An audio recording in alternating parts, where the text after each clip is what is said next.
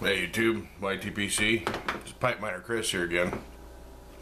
I'm gonna do this video because I had done a repair on a stem that had a bite through on it, and you know, I actually managed to get the stem rebuilt, and I've had several different people comment about it and say that they'd like to know how I did it and whatever else. So it's going to be easier for me to just do a video and show the techniques and some of the tools that I used. That way maybe somebody else can do the same thing and rescue another pipe. The most important portion of this was it's this tinted super glue that I found. Now I found this on Amazon.com. It comes from a company called StewMac, which is a guitar maker supply house. They've got 3 different colors of this stuff. It comes in the black that I have, and it comes in a white and an amber. So if you even if you've got a different colored stem, you know, there aren't very many white ones that I've seen, but there are some amber stems out there. So that, I mean, it's possible, depending on how closely it matches, to repair not just vulcanite but maybe some of the other materials. But anyway, when I started, I'd shown pictures of this stem and stuff before, but you know, the whole bottom of this stem had a bite through clear down into here, you know, and it just needed repaired. It was a cheap pipe.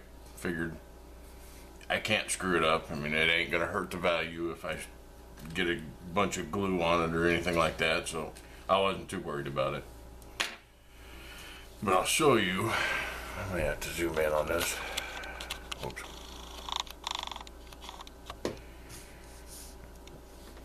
This glue is a very runny, very thin super glue. So, you know, in order to get a bite through taken care of, I have to have something that's considerably more usable than this, because I was starting to try to work with this stuff, and it would just, I'd put a couple of drops on and it would just run off, and I wasn't having much luck at all with that. So I needed a thickening agent, and the only thing I had around here is get everything going the right way, cornstarch. I thought, well, you know, it's all I've got, so we'll give it a shot. Well, I'll show you how quickly this stuff works. And all I did is I reached into the can and just I'd sprinkle a little bit on.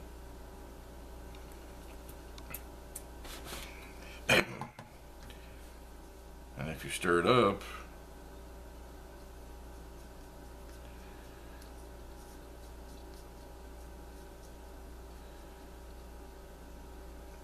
you can see how quick it starts to make a noticeable difference in it now.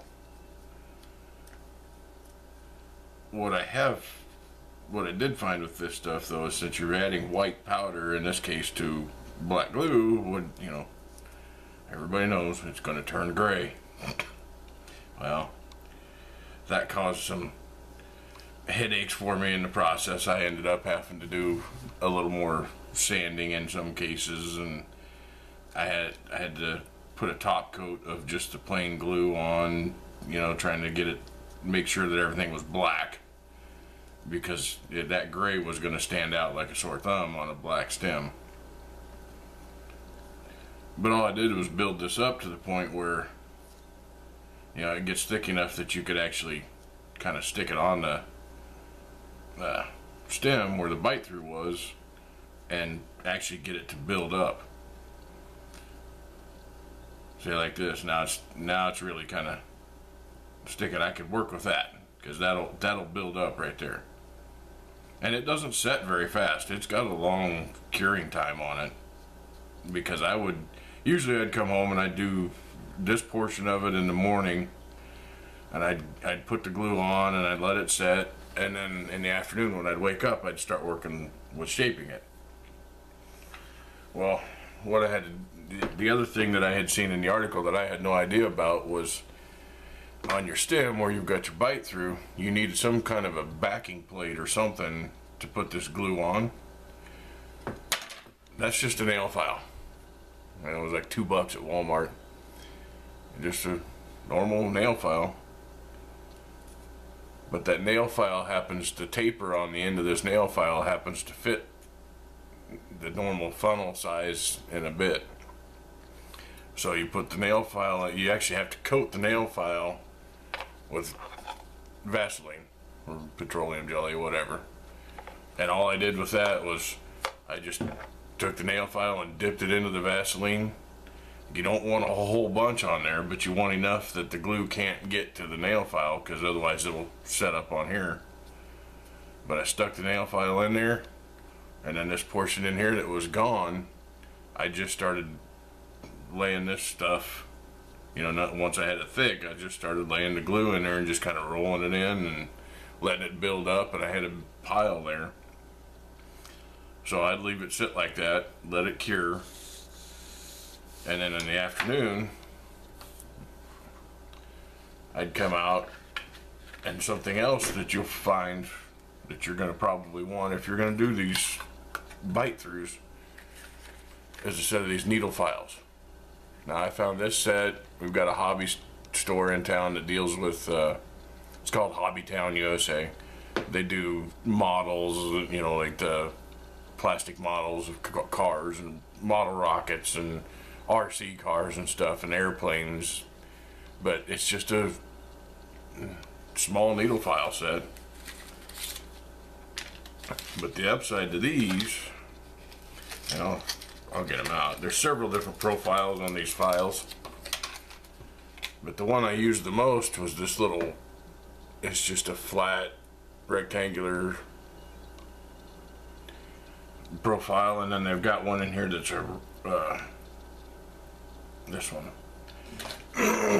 that's a round shape,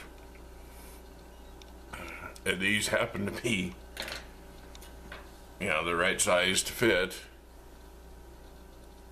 down in the button, so you can funnel that stem back out and get it all opened up the way it's supposed to be and get the angle in there and everything else so that it's got a good draw on it again.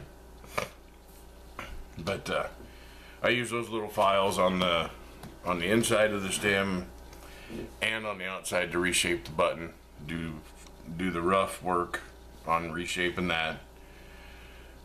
And then of course, you know, I've got my whole assortment of sandpapers, and I'd take it up. I went all the way up. By the time I was ready to polish it, you know, I did some work with the 320, but I did most of it with the 600.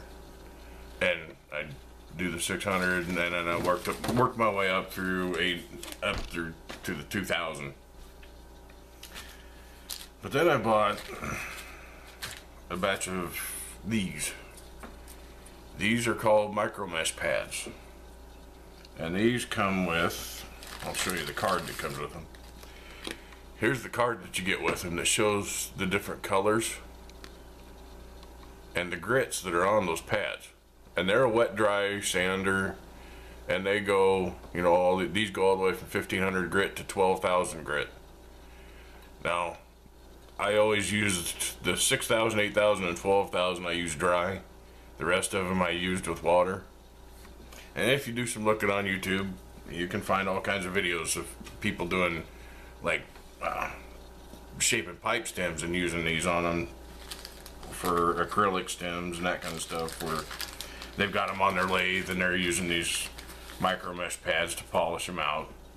And that, by the time I got through with that 12,000 grit, it really did have a pretty good polish on it by that time. But it wasn't, you know, that's what these kind of little deals. I found these on Amazon too. You can get them in this little like 2x2 size, or you can get them in a bigger size. They make a couple different sizes of them.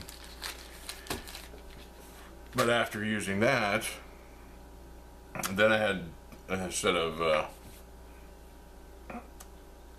buffing wheels that I got, and you can get them from I learned a lesson on those. I bought a couple of these buffing wheels from Menards, and they were cheap, and I got exactly what I paid for. I got cheap buffing wheels. There's a couple of those, the Menards ones, that as I'm using them, I mean, they are flinging string everywhere. I also bought a couple from Vermont Freehand. The Vermont Freehand wheels are really nice. I didn't lose any material off of them. So I'm going to replace the ones that I got from Menards with the ones that I got, well, I'm going to get more from Vermont Freehand. Which, you know, I've learned that lesson more than once in my life, that you get what you pay for, especially when you're buying tools. But that's, I actually used 4 wheels, and I went over everything once with Tripoli, and that puts a bit of a shine on it. Then I hit it with a white diamond, and that really starts to polish it. And then I hit it with carnauba, and the layer of carnauba is what gives that real shine, that depth to your stems. That's what makes it, give it that kind of wet shine. Because it was shiny before, but that carnauba really does make a difference. So I put that on, and then I used another just plain wheel and did a final buff on it, and that really did kind of help clean it up and make everything shiny again. So, but like I said, I wanted to put out a video on this. And you know, if you find a pipe basket laying in a basket someplace, an estate pipe on eBay or something that has a bite through, you don't necessarily have to be afraid. I mean, you can rebuild a bite through, and it doesn't matter if it's just a small hole or if it's got the whole, you know, one side or the other all gone. It's just a matter of how much time you want to put into it. Now this one's not perfect. I mean, I can see where the repairs are on it, but I don't have very much money into the stem or into the pipe, so I didn't care. It's not a big deal to me. It was just, I wanted to learn to do the restoration. I wanted something cheap to start with, and this one worked. So,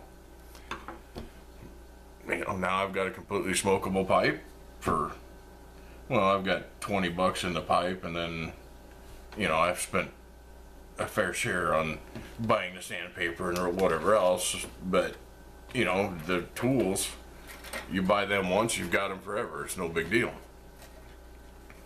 But anyway, that should, I guess if anybody has questions, I've talked to Maritime Piper a little bit about this on Voxer. I've talked to a few other guys, you know, but like I said, I had several questions about how'd you do that and where did you find the stuff. So I just figured I'd put it out here for everybody, and it's all available. Like I said, I found the original article that suggested that you could repair stems just by Googling vulcanite stem repair, and this article from Reborn Pipes came up, and that's where I got the original idea and just ran with it. And now I've got a usable pipe, and I know now that if I see a pipe in a brick and mortar or someplace that has a bite through, it's just as fixable as another one. So anyway, that's all I had for that one. So remember, life is short. Stop and smell the smoke.